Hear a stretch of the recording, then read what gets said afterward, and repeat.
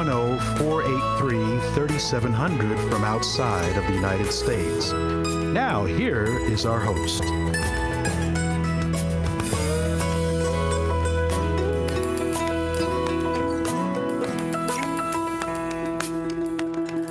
And welcome, friends, to this edition of the Grace Hour. Once again, broadcasting live right here from our studios, which are located at the home of the Greater Grace World Outreach in Baltimore, Maryland. Great to be with you, friends, as we begin a brand new week of broadcasting live right here in the Grace Hour.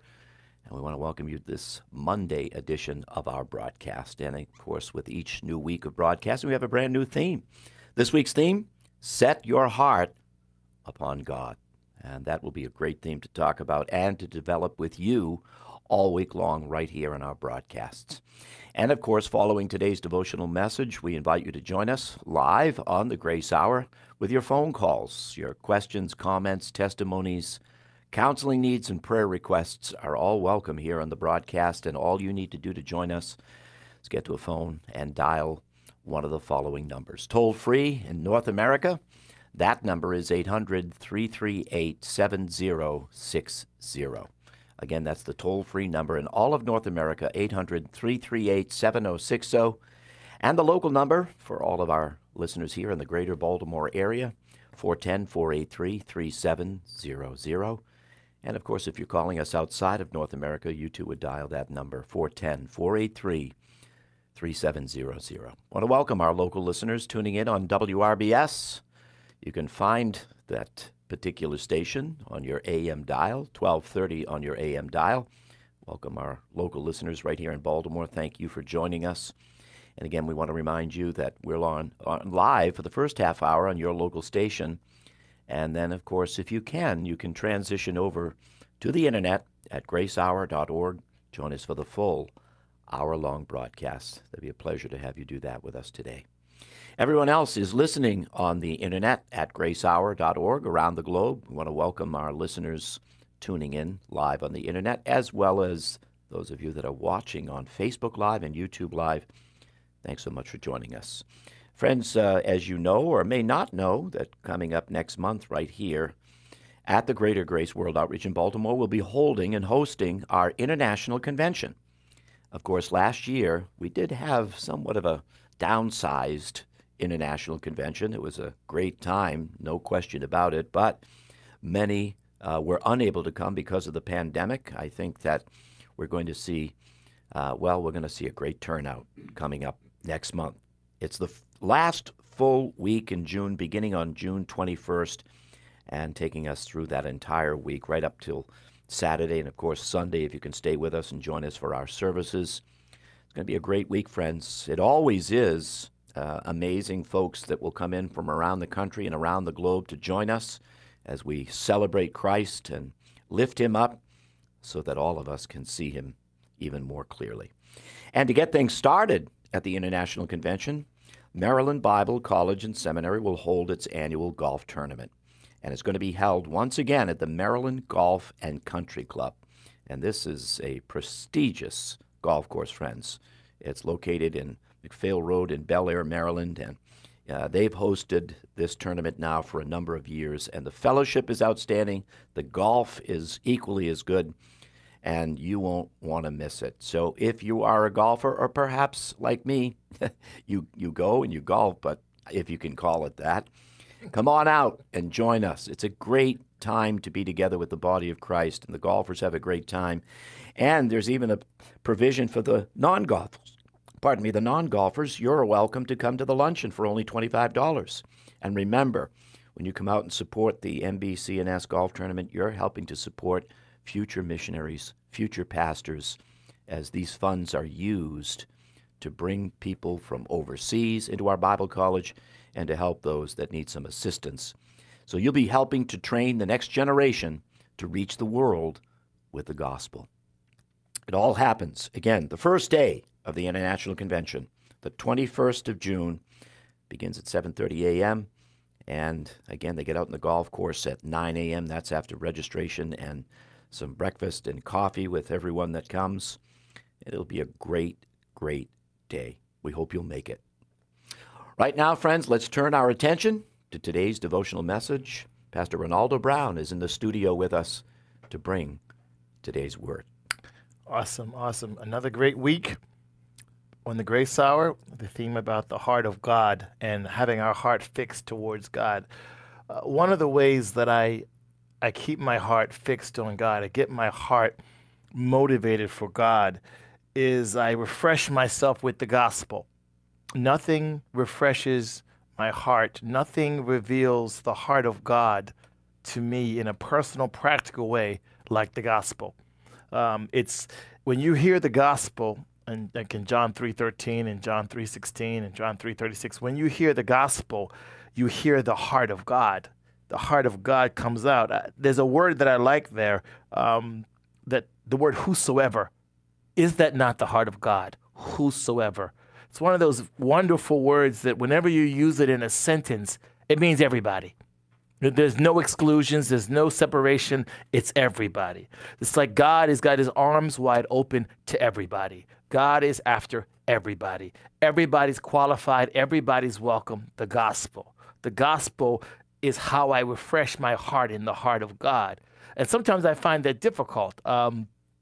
Sometimes you have a ministry to a person, or you have interaction with a person, and the person is rude, or the person is bad, or the person they might even be carnal. They might be into a bad thing.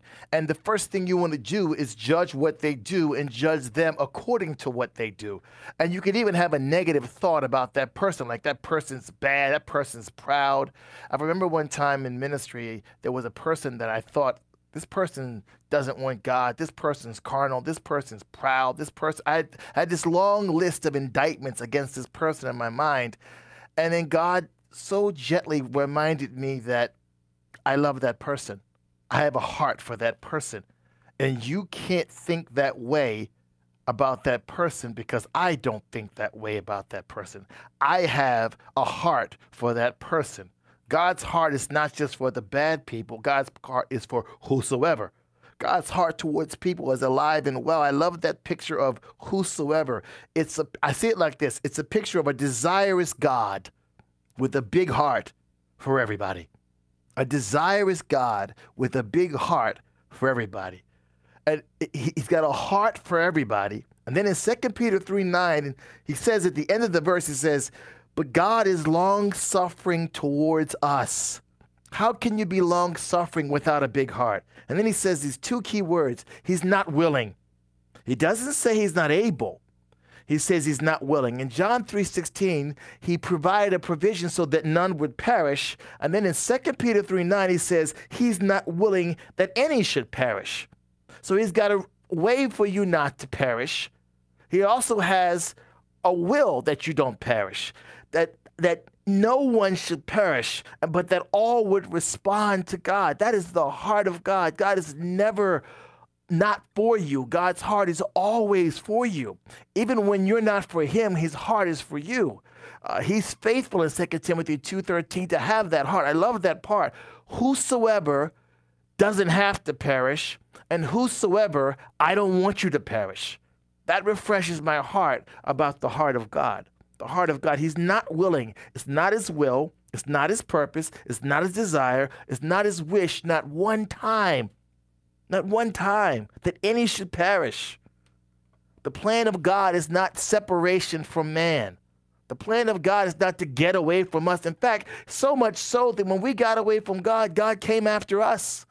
In John chapter 1, verse 14, he became a man. In Philippians 2:5-7, he added humanity to his divinity.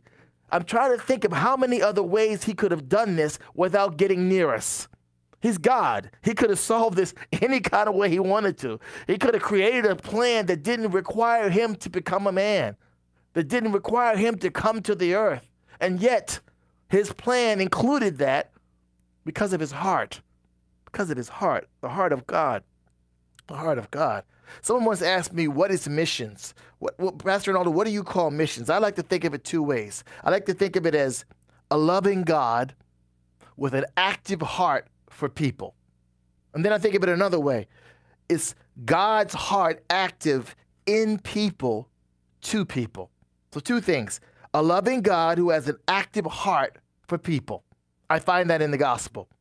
And then God's heart active in people towards people. I find that in the gospel when we share the gospel. That's God's heart. That's missions. That's the activity of God's heart for people and the activity of God's heart to people. That's missions.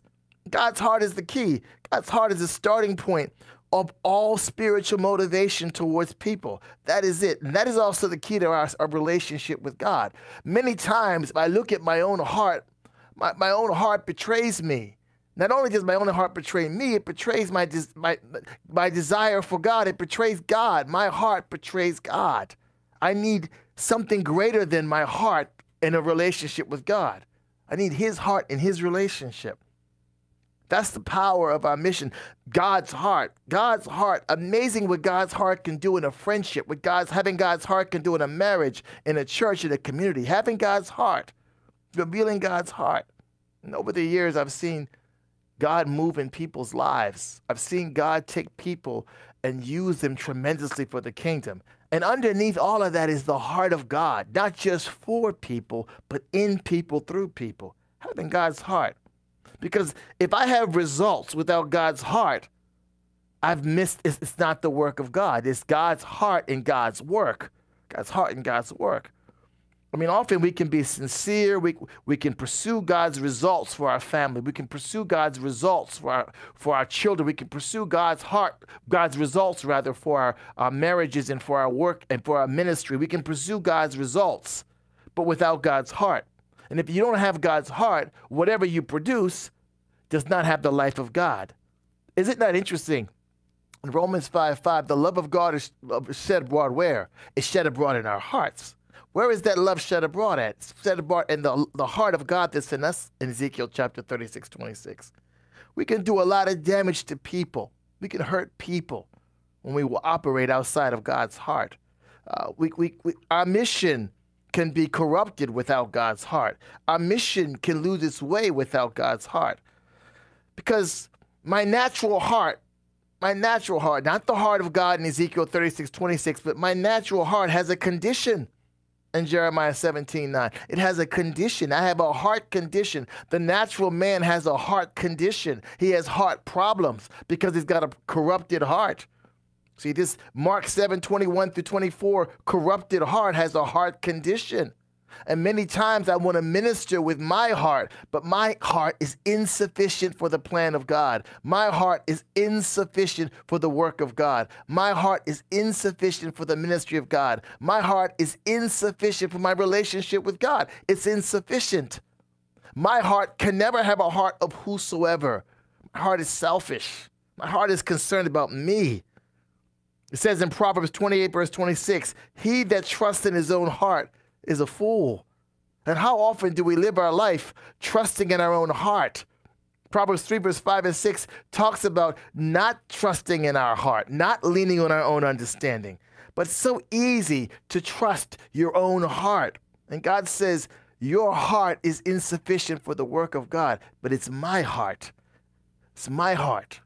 My heart is what's necessary. Because when I operate in my own heart, the condition of my heart can affect my life. In Matthew 24:12, I can have a cold heart. In Isaiah 44:20, I can have a deceived heart that accepts lies and lives in a lie and repeats the lie and defends the lie. I can have in Mark 16:14, I have a hardened heart. My heart can be so wicked at times in Jeremiah 17. I can have a stressed heart in Luke 8:14. Many of us are experiencing that.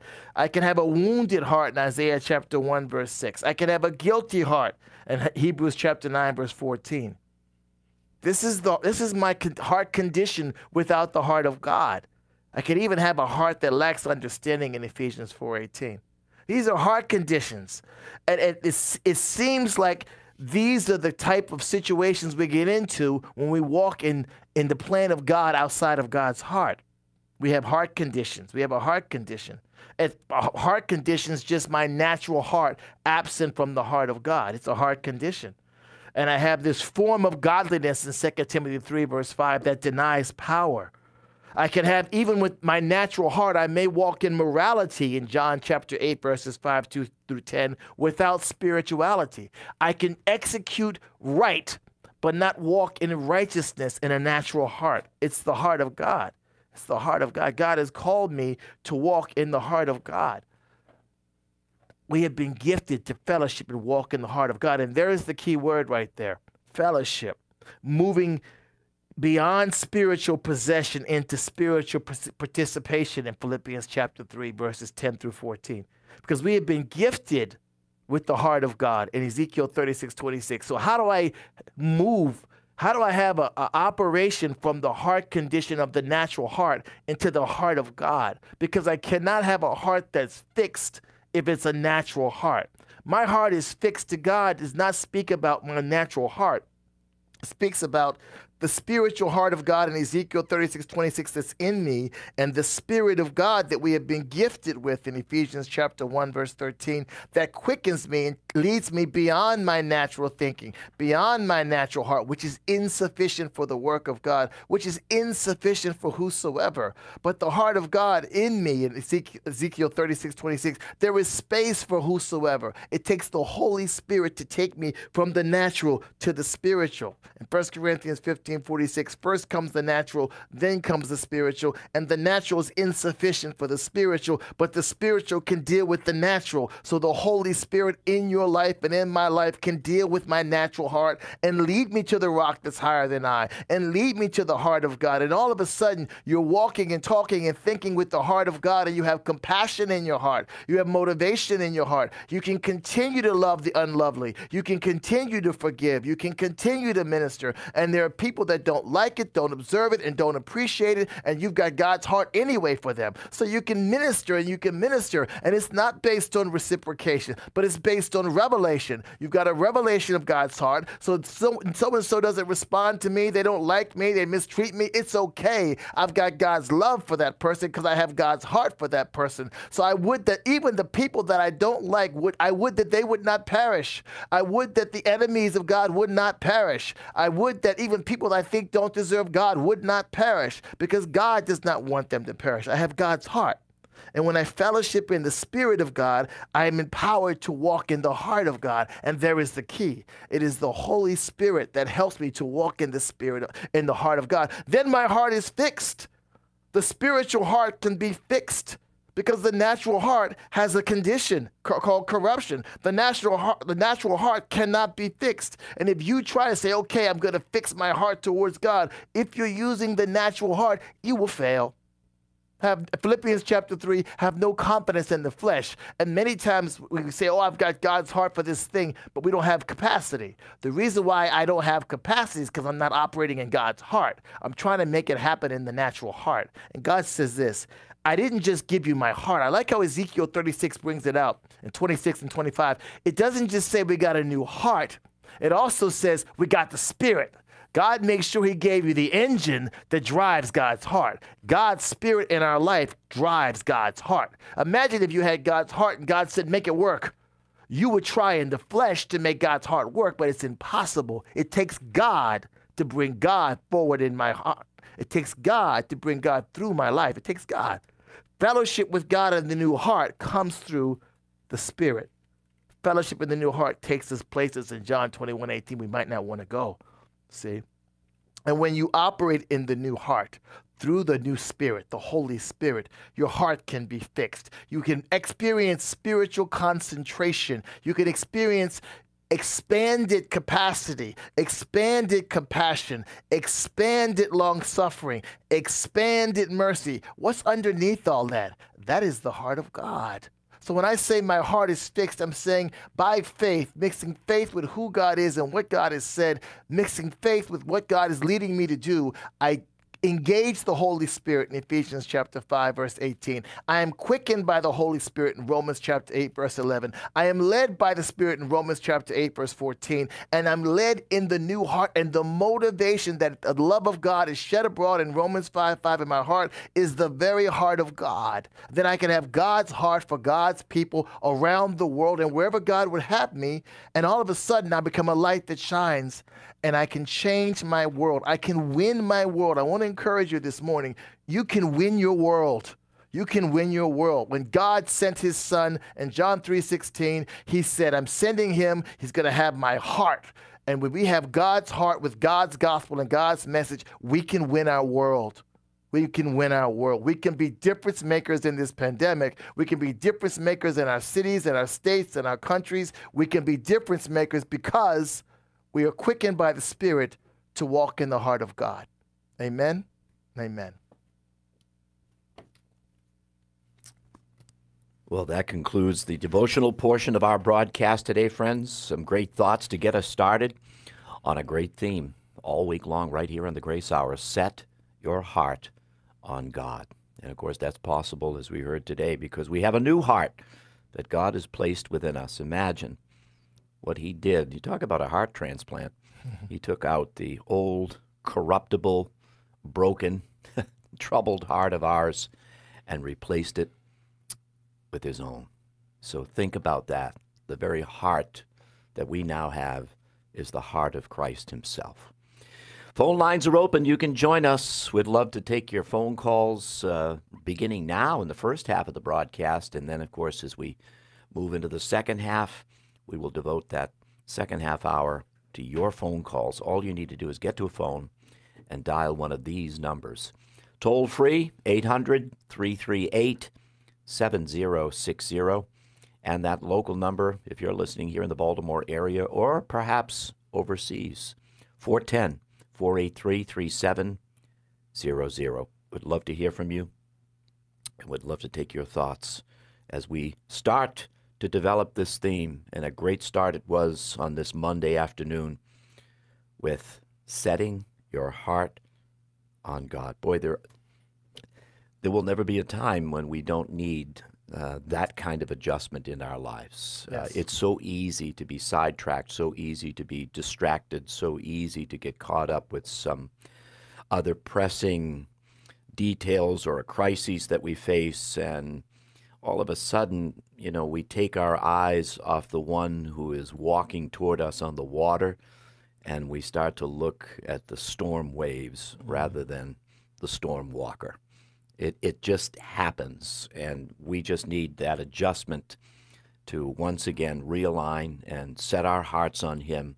And as we do, boy, I mean, the promise of Isaiah 26:3 is a real promise from God, and he will, we'll have perfect peace if we can keep our hearts and minds simply stayed on him. That's good stuff. I like that Isaiah 26:3, Pastor Love. That is so good. I think sometimes it's hard. You talk to believers, it's hard to see if they're operating in the old heart or the new heart. The same question that many believers ask is, am I spirit-filled or not?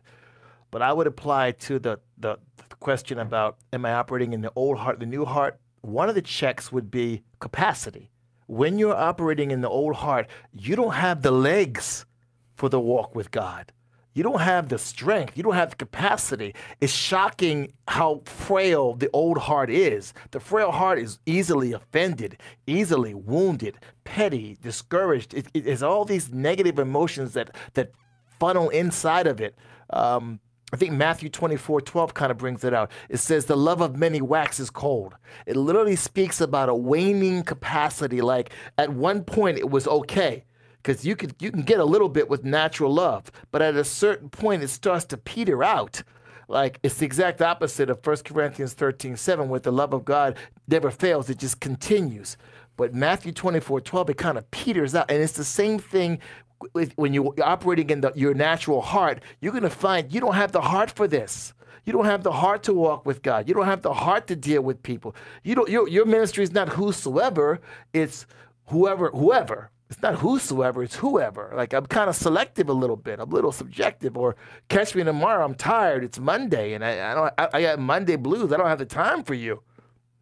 But when I operate in the Spirit, it launches me into the heart of God, and all of a sudden, I can listen to one more person. I move from toleration to ministry. I'm not just tolerating that person. I've got God's heart for that person. But in the flesh, I don't like that person. I don't like this job. I don't like this thing. But when you've got God's heart, man, you can run a long, long time. And you don't even get tired. You don't even notice. In fact, the second thing is you have joy. So when you know you're in the natural heart, there's no joy. So one of the first checks is, okay, I don't have capacity right now. I'm definitely running in the natural heart. Number two, my joy is gone. I'm clearly not walking in the heart of God. I'm in the natural heart. Those are two good checks, and there's many others we can think of that I can know. I mean, I'm operating in the natural heart or the spirit or the heart of God rather. Because the heart of God, there's so much room. There's so much space. Psalm 18:19 talks about the large place. God brings me into a large place. The heart of God is a large place. Why do I use the word large? Because it says in John 3:16, whosoever. Whosoever is a large place. So if the heart of God says whosoever, when I'm operating in the heart of God, I got a lot of room. Got a lot of room.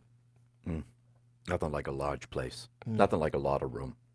It's like sending a small child into a big gymnasium. They just start running. Well, me in a small car. Yeah, there you go. But they do, you put a small child in a big gymnasium, they just want to run because it's a big room. Yep. They don't want to sit there. They want to move. Yes.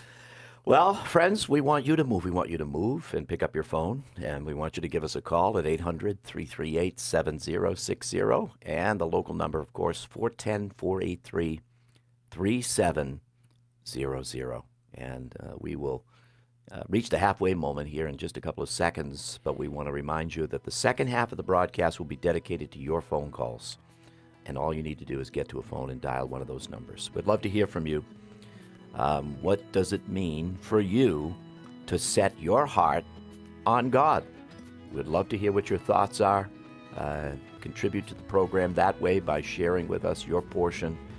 Your portion is always welcome and needed and necessary right here on the Grace Hour. So we'll sign off on our local station, thanking those of you that joined us today there. And if you can, we want to encourage you to transition over to the internet at gracehour.org. That way you can stay with us, because we'd love to have you for the next half hour as well. So everyone that can, stay right where you are. For those of you that cannot, we'll see you tomorrow on the Tuesday edition of the Grace Hour.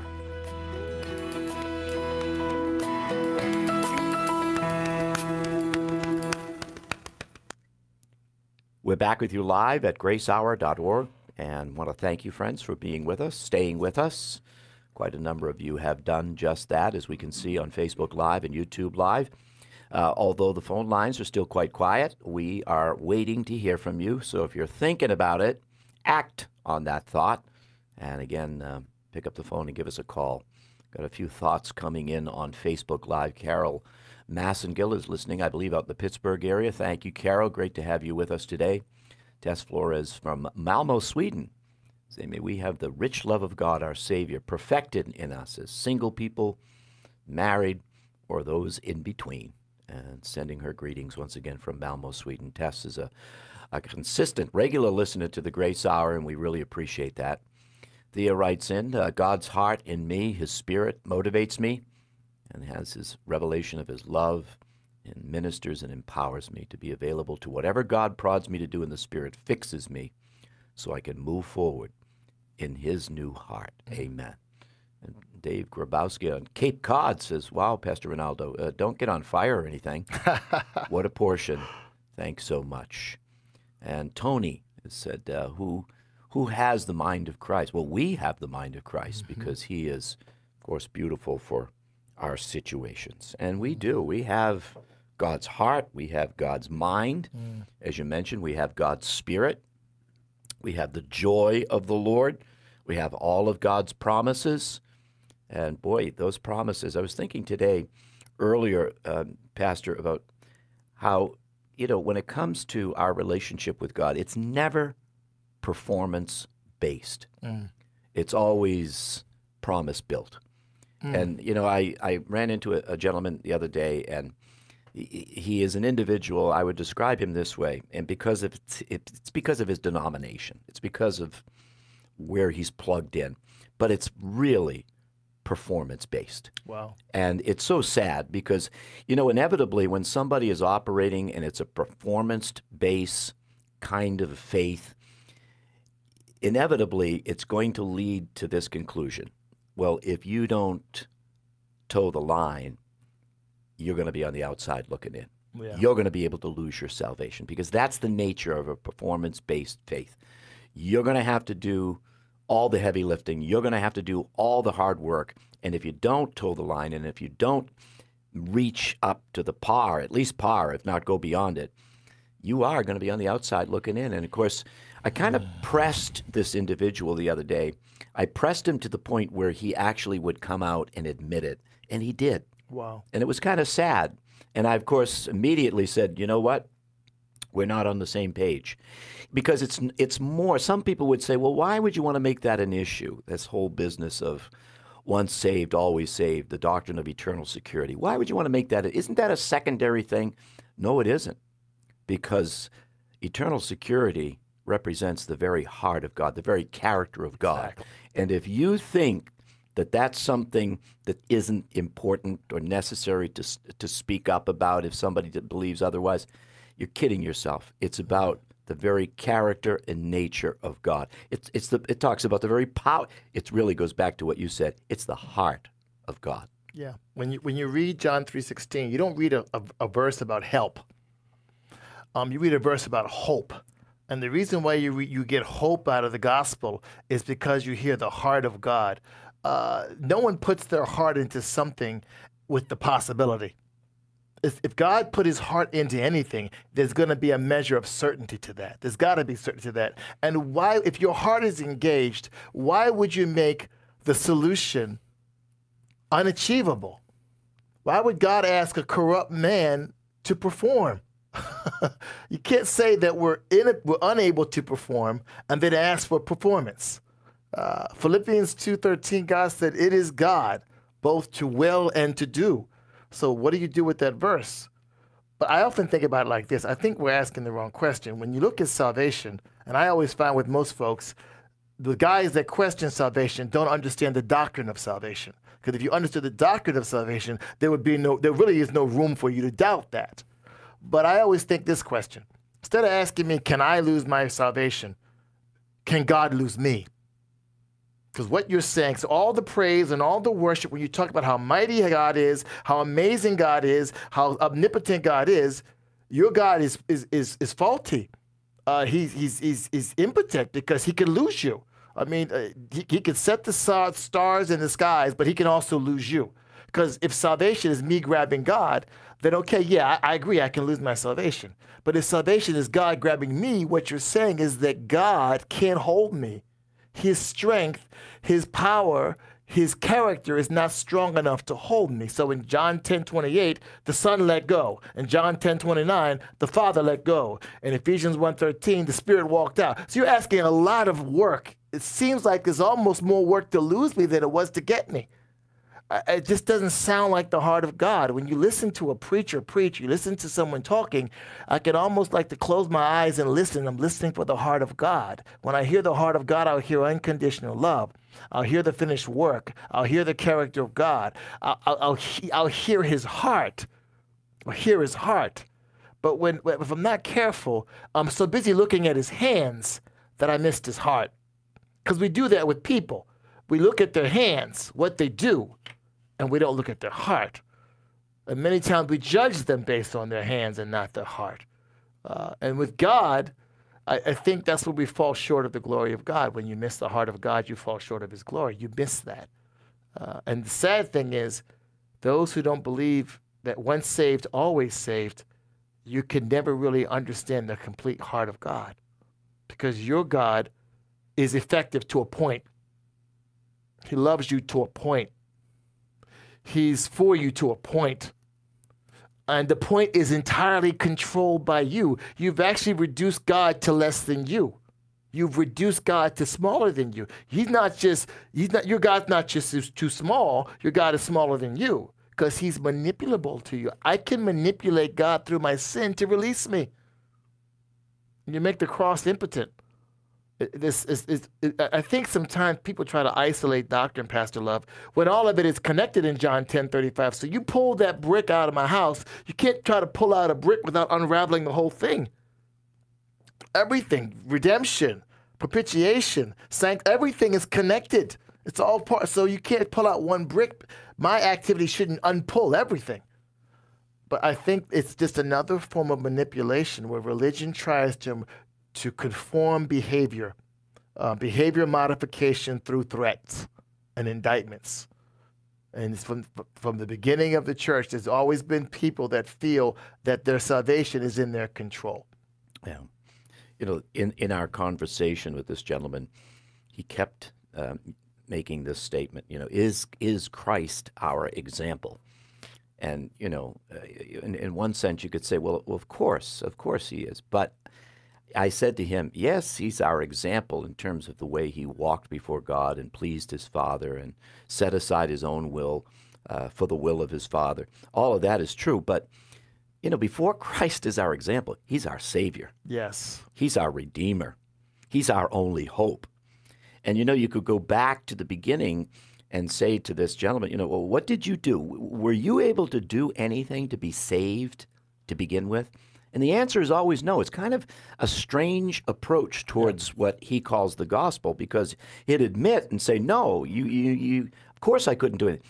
But like the Galatians, they seem to always head in this direction. Once you are saved, now the maintenance of your salvation falls squarely on your shoulders. And that's where, you know, there's such a disconnect. I mean, we cannot save ourselves.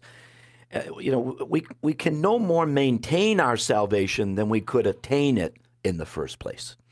And they miss that, so they eventually move into this performance-based faith, which now the responsibility of you, or how they would say it, enduring to the end, is so important. Yeah. And again, over and over again, is Christ our... And really what he was getting to when he was making that statement, is Christ our example enough? He was talking about living an impeccable life. Yeah. A perfect life. Colossians 2:6, as you have received Christ. What did you receive? As you have received Christ, so walk ye in him.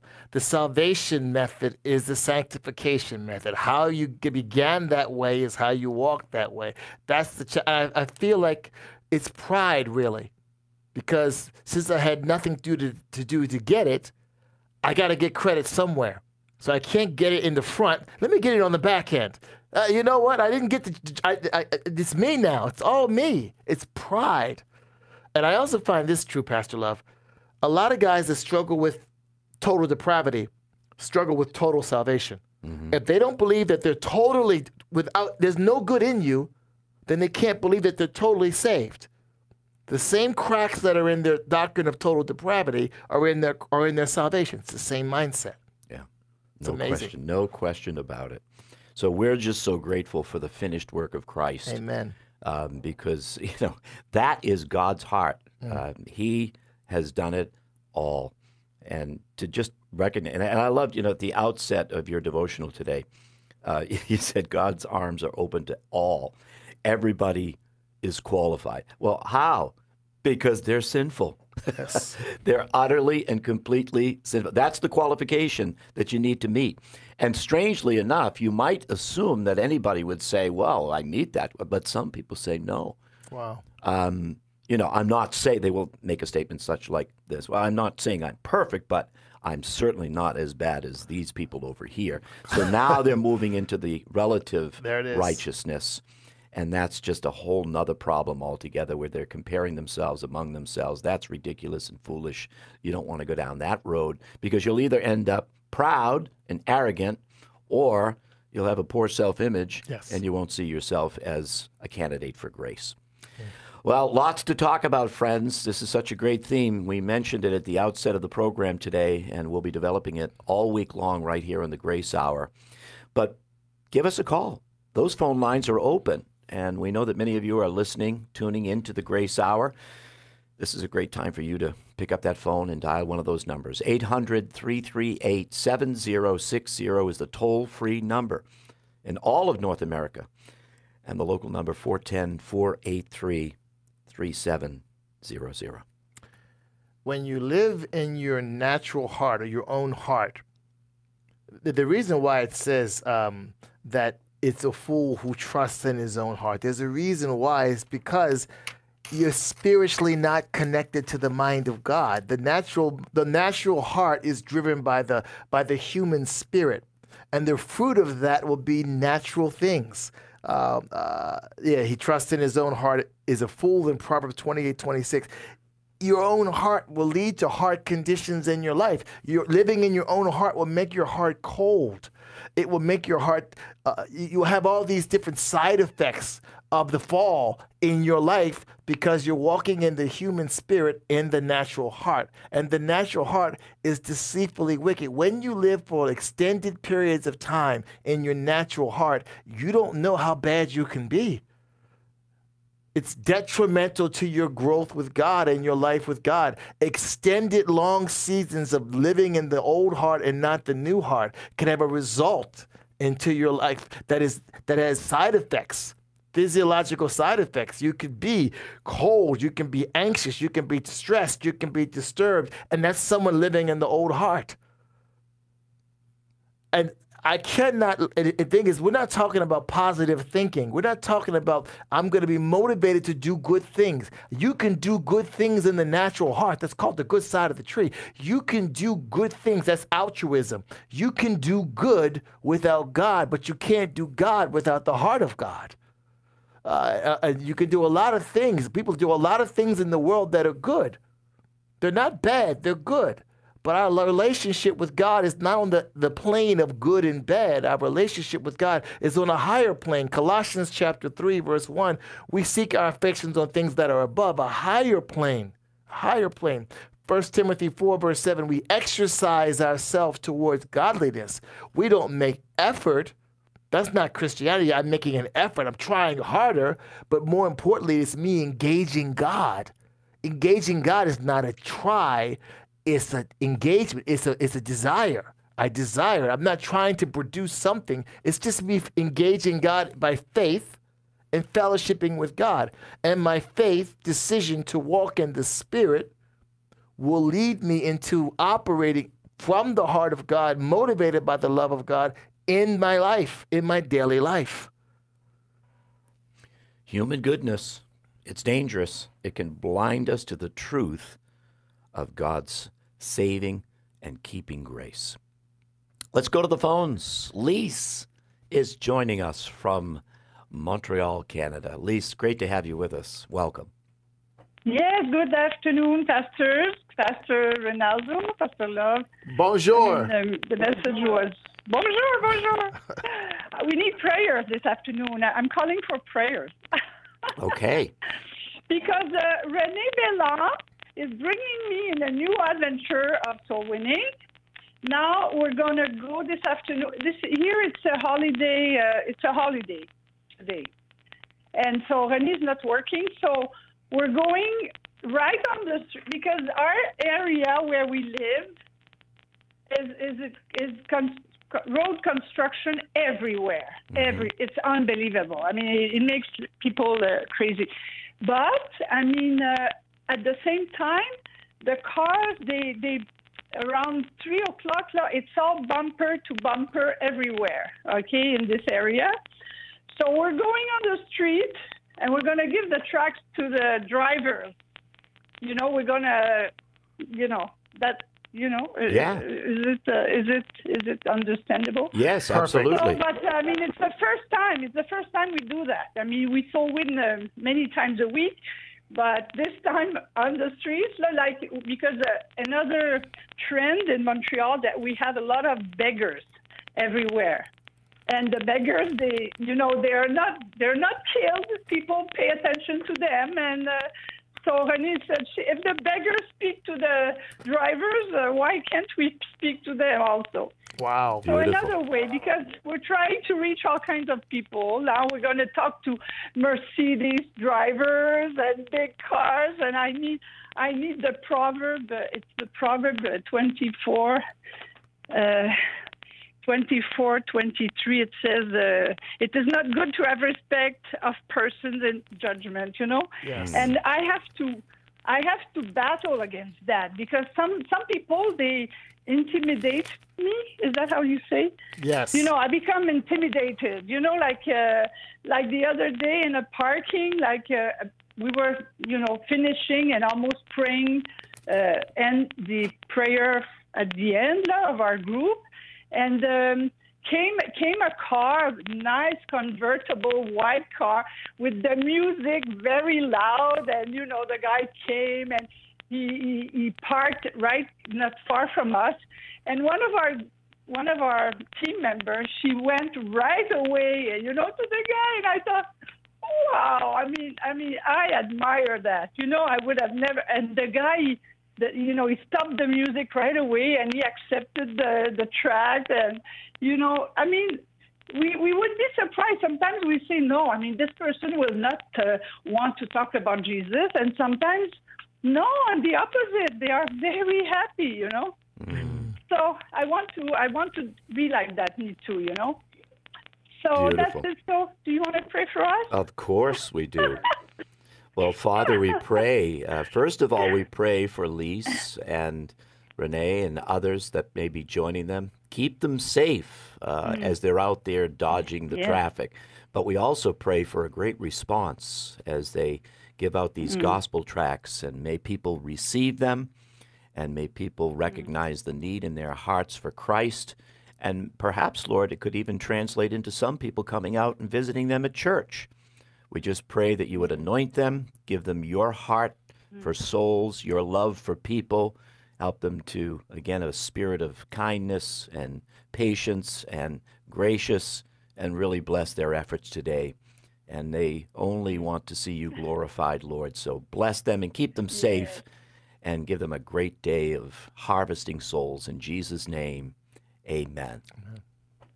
Amen. Thank you so much, Pastor. Have a great day. Thank you, Lise. And we continue to pray that the border will be open before the International Convention. Yeah, we are on the same page. Good, good. This time. Thank you. Yes.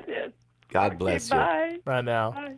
Bye. Phone lines are open. You still have time to join us, friends, at 800-338-7060. And the local number right here in Baltimore, 410-483-3700. Monique has written to us, says, we always forget that salvation is based upon the character and the nature of the giver, not the character and the nature of the recipient. It is the gift of God that is our salvation, Ephesians 2:8-9. Yes. So we have nothing to boast in, but rather to rejoice that a merciful God chose and called us, and to him be all the glory.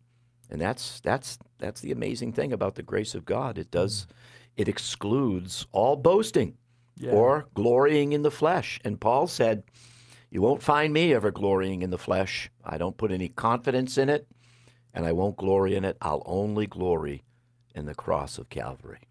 Isn't it interesting that the flesh excludes people, but it includes boasting, and that the gospel excludes boasting, but includes people? It's interesting how diametrically the mind of God is in the mind of man, and how different the way of God is in the way of the world. And really, there's only two ways. There's the way of God and all the other ways. You could say all the rest of them are the united way. You've got the way of the world, the way of the flesh, the way of the devil. It's all united as one way. And then there's God's way. And God's way is motivated by God's heart.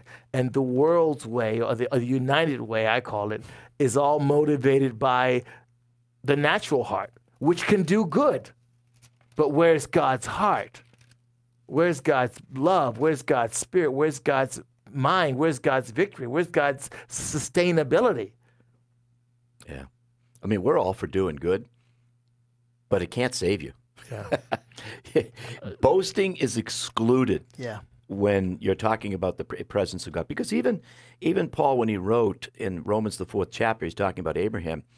You know, he said that if Abraham or anyone else thought that they could find themselves in an acceptable position before God on the basis of works, he says it's not possible. Yeah. He said they can boast about it, but you can't do it before God. There it is. You can't do it before God.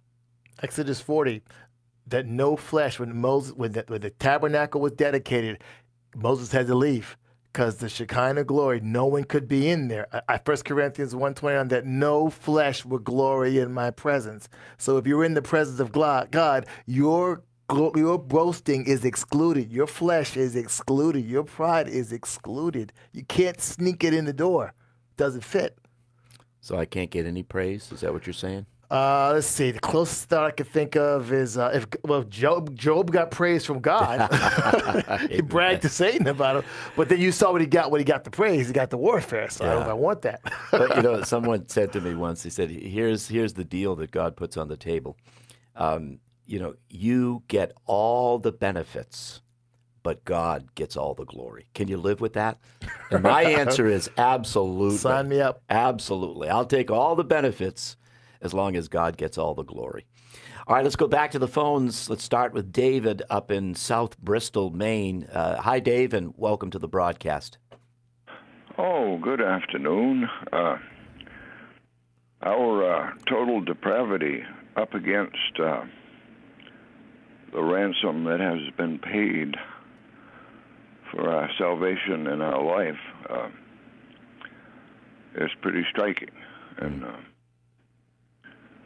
I've been listening to C.S. Lewis audio tapes early every morning here, and it's really buzzed me. And it's shocking the contrast between what's going on in the devil's world right now and the church. And the finished work is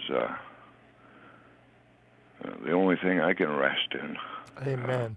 Yeah, because I don't seem to be capable of keeping any promises or doing any good works. So That's a good confession. yeah, That's a good confession, Dave. yeah. So God bless you both, and the hideous strength. That hideous strength is the name of the series, and just wanted to share that. I appreciate All right, it. thank you. Thank you, Dave. Great to hear from you. Bye-bye. All right, from South Bristol, Maine, we're going out to Las Vegas, Nevada. Pastor John Perkins is joining us. Pastor Perkins, welcome. Hey, guys. Sorry I missed the message, but I always listen to Grace Hour, and I can't resist calling in for some reason. Good. But I wanted to mention that I had contacted Greater Grace Church up in Toronto, Canada, on behalf of some Las Veganites that had moved up there. And Pastor Niadzi asked me to do a Zoom meeting with him yesterday. And I accepted, and we did a Zoom meeting with some of our people here with some of his people up there. And I was astounded at his church. He has people from all over the world that are living in the Toronto area, and even Winnipeg joined us too. 2 Chinese girls from Winnipeg that had met our ministry in China. A lady from Ghana who lives now in the Toronto area was on the Zoom call. She lives in Toronto. Some people from Baku living in the Toronto area, Turkey, and I think another one from Kazakhstan. And I was just like shocked, at the reach of Greater Grace all over the world. And I just wanted to mention that the Zoom meeting was terrific. It was so amazing and edifying. And also, Pastor Love, we prayed for that border to open up. So I just wanted to mention that. Beautiful. Yeah, they have an international ministry there in Canada.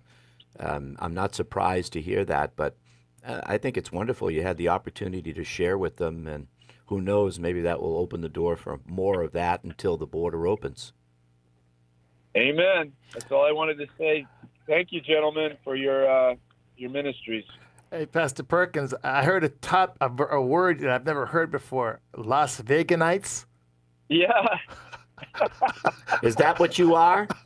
That's pretty special. You got that in Bible school, didn't you?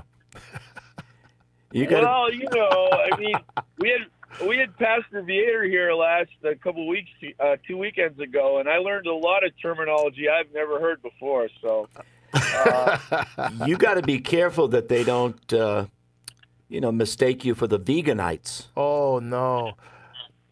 no, I believe me, steak is my favorite food. So, Wow. I'm not. The Bible says, what does it say? That we can eat meat and everything with Thanksgiving, even lobster, by the way. Are you sure about that? Oh yeah, I'm Amen. positive. You sound like one of those free believers. Yeah.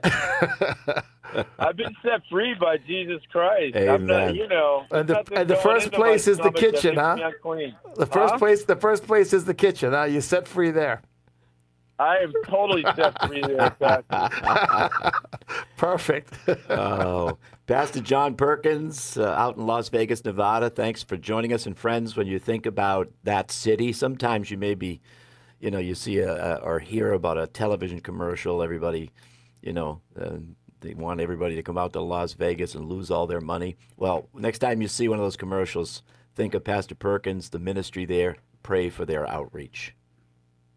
Amen. And instead of giving it to a casino, you can just, you can donate to the church. There you go. Beautiful. We'll accept it. Amen. Put your money where It'll be a God's better heart investment. is. There it is. You'll make far better use of it than the casinos will. I think so. Amen. Pastor John, thanks for joining us. Yes, sir. Good day, guys. Bye-bye. Take care. All right, friends, we're getting ready to wrap our Monday edition of the Grace Hour up, and we do appreciate you tuning in. Those of you that joined us on Facebook Live, we appreciate it. YouTube Live, thanks so much for joining us. And, of course, those of you that have been listening live on the internet around the globe at gracehour.org. It's always a pleasure to be with you. And, again, we're just getting this theme started, just underway today. Today's the first day. Tomorrow, Pastor Shallow will be with us in the studio, and we'll develop it as the week progresses. And I think it's such a great theme because, again, our hearts and minds need to be set on things above. If not, well, we can have a world of trouble down here below. But when our hearts and minds are stayed on Him, we can have God's perfect peace in the midst of all that may be seemingly unraveling around us. Pastor Brown, thanks for joining us. Thank you, sir, for having me. And friends, thank you for tuning in. As I said, we'll be back tomorrow in less than 24 hours. You can join us for the next live edition of the Grace Hour. And then, of course, as the week progresses, we'll get into Thursday's broadcast with Pastor Stevens. His message this week is entitled A Fixed Heart. You won't want to miss that as well. Thanks for joining us. Have a great day, friends. Until tomorrow, may God bless. Thanks for listening to The Grace Hour. Our live program airs weekdays at 1 p.m. Eastern Time. Grace Hour is a ministry of the Greater Grace Church.